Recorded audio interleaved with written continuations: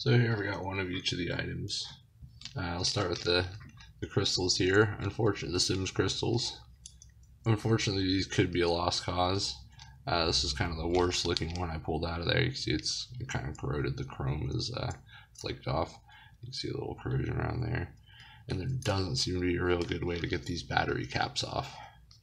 So that's going to be an issue in terms of repairing them. I think they're still kind of cool as is, but not quite what I was hoping. But I have a couple ideas about what I might be able to try in terms of just heating it up or some kind of solvent that might be able to pop the cap off of there. So I got 60 of them to try with. So set that aside for the moment.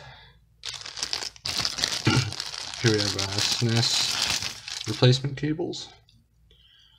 I'm not sure that these aren't just these. Doesn't look like, it looks pretty the same. The plug definitely looks the same, but the cable looks a little different, to be honest. I got 10 of these because they were a pretty good price, and I have definitely come across SNES controllers and whatnot, especially if you buy them on eBay or Craigslist, kind of cheap. They got chewed up cables or whatever. Maybe they don't. Maybe their advertise is not working or whatever. So, anyways, I got some of those because they were a great deal, and I'd never seen them at least at a decent price before. So, I'm hoping these are reliable.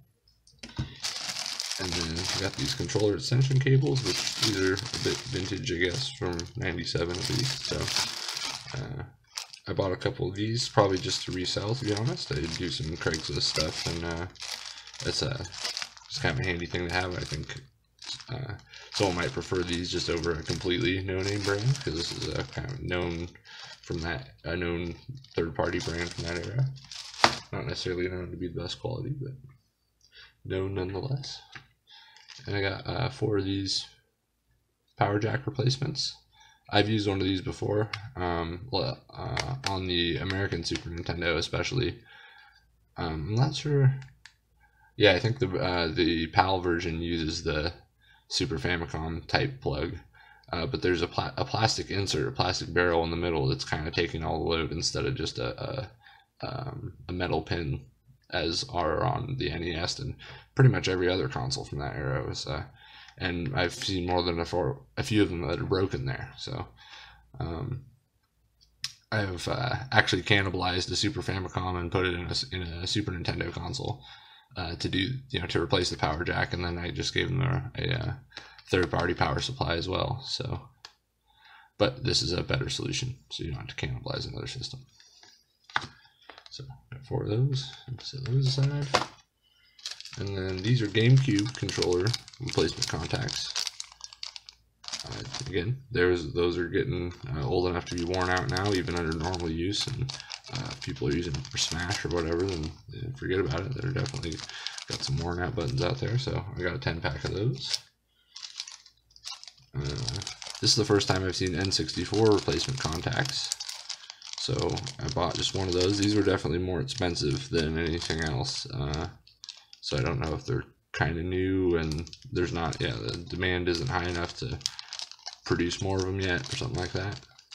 These are the first ones I've come across, and so I'm gonna have that in my arsenal. Don't necessarily need one set at the moment, but same thing, N64 controllers are just as prone as anything else to wearing out, so there you have it. And of course, NES contacts kit.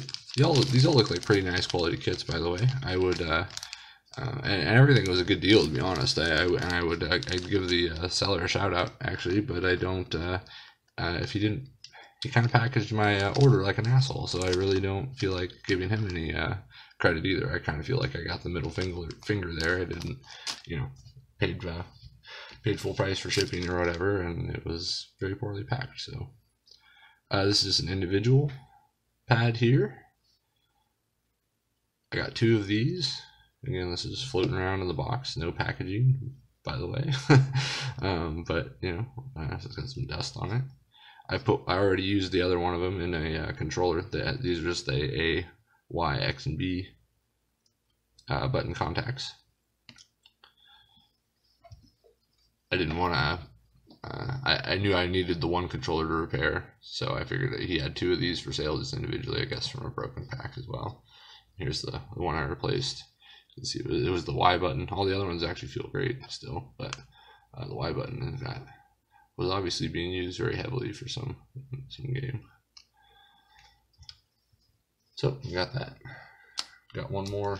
If I come across a controller, it just has one side damaged, and then I got 10 of these Super Nintendo full kits, replacement kits, because I was out of those. Still haven't been able to find the 3-button Sega Genesis kits. Those are elusive for some reason. Hoping that those will be back in stock. I have one left, one brand new kit, and I have a couple of kind of gently used, better than like completely smashed ones. So I'm hoping that the 3-button kits will be something that we can get our hands back on again. So bring back them fucking 3-button kits. Think about it! This is the big man, the voice of the people!